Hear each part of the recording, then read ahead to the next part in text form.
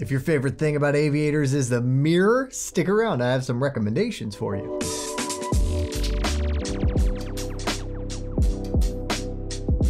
Hello and welcome. I'm Eyeglass Tyler. I want to talk to you about our lineup of our best mirrored aviator sunglasses. Really, when it comes to mirrors, I mean, that's the lens. It's a lens feature. So all of these are available with some cool mirrored lens options. If you do need prescription, because all of these are available in prescription, there is a mirrored option available. That is a lens feature. You should have familiarity with this. I shouldn't have to get too deep in the weeds. But just understand that that is a lens feature that is available.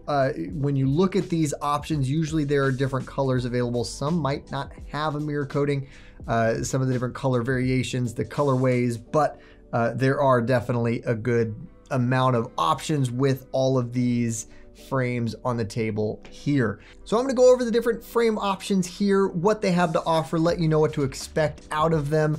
Ideally, you'll have a much better idea as to what is right for you at the end of this. If you are ready to order, by the way, at the end of this, don't forget about SportRx. Definitely don't forget about our See Better guarantee, because with that, you're never stuck with something that you don't like or just doesn't work for you. You have as long as 45 days with them to figure that out. Even if you get them in prescription, we'll take care of you no matter what that means. You just reach out to us and we do all the work from there on out. Really just a stress-free way of ordering online. A few things I do want to go over before we get into picking the right aviator for you. Just a couple of things to keep in mind. So what you want to look for in an aviator, of course, is lens shape. There are many aviators. It's kind of a frame shape or a frame design category, and it is not a frame design specifically. All of these guys here, as you can tell, actually do have more of that kind of teardrop traditional aviator frame shape. However, they kind of offer a little bit of different features, especially this guy I think is the most different from the others on this table, but there are other aviators out there in the world that are quite different, actually, that don't have that same teardrop shape design, but are still considered aviators. And so understanding what lens shape you like, what lens shape works best for your face shape and your just personal aesthetics. Sometimes this shape can be a little tricky if you have high or prominent cheekbones. For instance, you can still get an aviator look with a shallower lens actually, or more of a square lens shape. Another thing to keep in mind is adjustability fit features, things such as adjustable nose pads, flexible temple tips that are also adjustable or non-adjustable, or are they adjustable, aren't they adjustable? Different things to keep in mind, knowing how frames tend to fit you and what you're used to dealing with when wearing sunglasses. Those are things to keep in mind because the feature ranges and the design ranges are pretty vast. And so keep that in mind for sure when you're looking at the different frame designs. All of these are pretty simple, I would say, but we'll talk about that and each frame specifics. But if you go beyond these ones, those are things to keep in mind. Another thing is fit. There's the SFW, that's what we use the SportRx frame with. That is something that's gonna help you to know what to expect in terms of practical fit when you're looking at something online. That's not something that it really exists anywhere else. So you're gonna find just frame measurements, and frame measurements aren't a good representation of fit. That's actually not even what they're for. When you see eye size, like 55 eye size, 58 eye size, it gives you an idea, but it doesn't give you a good representation of fit because there are so many other different design details in a frame that can affect the actual practical effective fit on your face. And that's what we try to take into account on SFW. If you want more information on that, we do have a video specifically explaining it and going into details. You can check that out. But in the meantime, I'm going to talk about these frames. First up, we have an Oakley. This is the split time. I think it is the boldest on this table. It is definitely the one that is, though it still boasts kind of that classic teardrop design, it is a big departure from your typical aviator. It is more of a performance aviator. No surprise coming out of Oakley. They have a mixed composition frame, which is O-matter on the frame, the temple tips, and in this kind of the lens cup. I don't know what you would call it. It is something that the lens pops into, and then that actually goes into the frame itself. And the rest of this frame is made out of their C5 metal alloy, which is an ultra lightweight, very, very comfortable frame material and frame build all the way around. A lot more material cosmetically, aesthetically, as you're going to find in this. It's a lot bolder. I think it's very cool. It might have a little more of a feminine bent to it, I think, perhaps, but I don't think it's so much so that if you're a man and you're thinking that looks kind of cool, that you should feel self-conscious about wearing it, because I think it is actually a pretty good across the board. It'll fit anyone, work for anyone frame design. They do have unobtainium rubber nose pads. This piece right here, I really, really like. I like this nose pad design. It's a little more of a saddle bridge design, which means you have more surface area, which is going to help disperse weight a little bit better, make it a little more comfortable on your nose, but also more surface contact, which means better grip. I really like this nose pad design, and I'm glad that they have incorporated it in this frame style. More of that oversized and rounded pilot lens shape. This is a little more unique because of that, what I call lens cup. And what they actually did here is they, even though it is a flatter lens, it is more of a 6-base lens curvature. They, in this lens cup, I should have a different name for it, I just don't know what they call it, they built in a little bit of a side shield as well, which is very cool. Gives you a little more protection against light leakage coming in from the side, more than your typical flat Aviator for sure. The lenses are available with prism, both in prescription and non-prescription. Thank you so much, Oakley. It says an SFW of 132 millimeters, which gives you a medium fit for a man and more of a medium, kind of working on a large fit for a woman. Hey, if you're liking this content, but maybe you have additional questions about aviators, or perhaps you have prescription needs, well, be sure to reach out to one of our very friendly and knowledgeable SportRx opticians, because they're eagerly awaiting your call. And for even more aviator frame reviews, unboxings, prescription aviator content, you can check out our videos and our blogs. We'll put a link in the description below.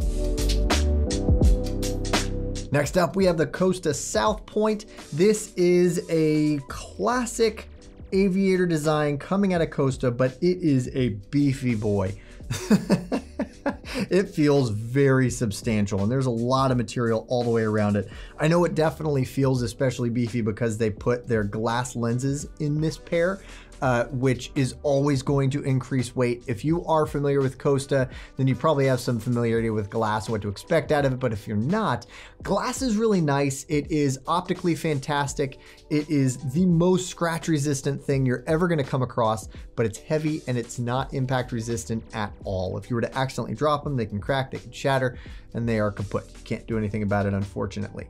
Outside of that, really, really solid frame. I like the Southpoint. Again, one of the things you'll notice first and foremost is how substantial it feels in your hands. They put some of their performance spin on this classic aviator design with their Monel frame construction, the corrosion resistant and lightweight hinges. Another thing to note that is quite unique on this frame and distinct from all the other ones on the table, this has an 8-base lens curvature. So if you're looking for something with more of a wrap design, that is actually very tough to find in an aviator frame design. And so do keep that in mind. If you like a good wrapped lens, this is an 8-base. On the temple tips, they do have their grip material that is hydrophilic, which means it actually grips better even as it gets wet.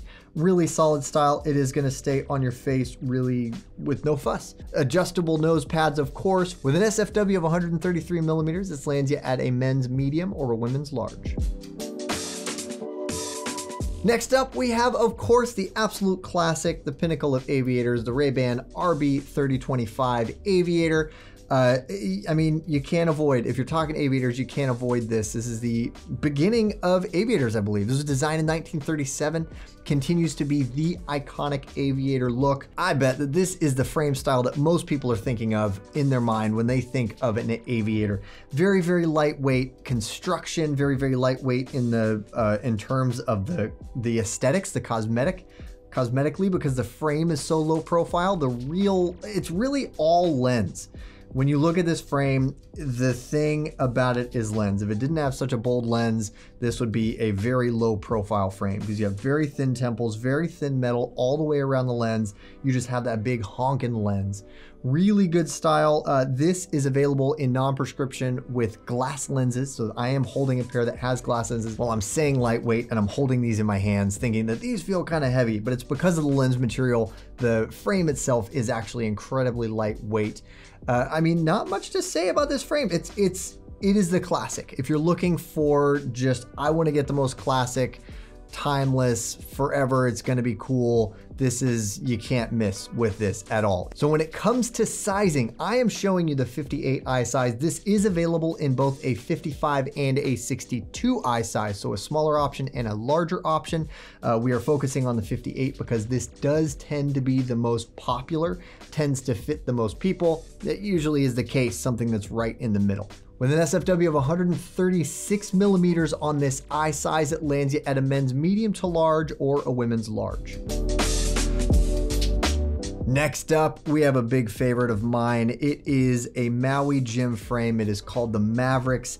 I mean, I will say it, if you want something that is the classic look of the Ray-Ban, but you want absolutely top of the line, top tier in everything, then you go for the Maui Jim Mavericks. It is an amazing frame. This does feel crazy lightweight. It is very low profile all the way around. Yet again, a little more durable and beefy in the lower bridge. All of these have a double bridge, but the lower bridge portion on this is a little bit beefier than your typical 30-25.